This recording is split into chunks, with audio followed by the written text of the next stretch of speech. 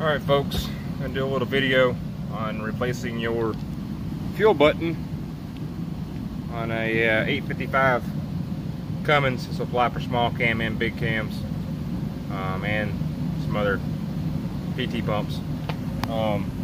Basically you got 4 bolts here. You want to adjust your idle screw, take that thing out. Of course you got to cut the safety wire, little taper wire, 4 7/16 bolts, pull that whole thing off, and show you how to replace the button. Once you get your cover and your gasket off, snap ring, pull that off. Alright folks, get your snap ring out.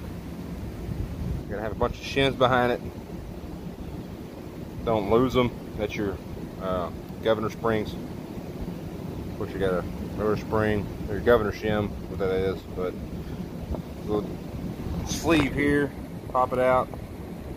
You got a button and a spring behind it. It's your button. This is actually a number 16, I believe, or 15, sorry. We're actually going to go down to a 5 and run it and see if you want to go any more. May even go to a 00. I have a 00 button, but that's pretty simple. And then reassemble, spring in, button in, and then slide this back into your pump. This will be facing out, and then put your spring in, put your shims behind it, push in with it, put your snap ring in again, and reassemble your outer cover.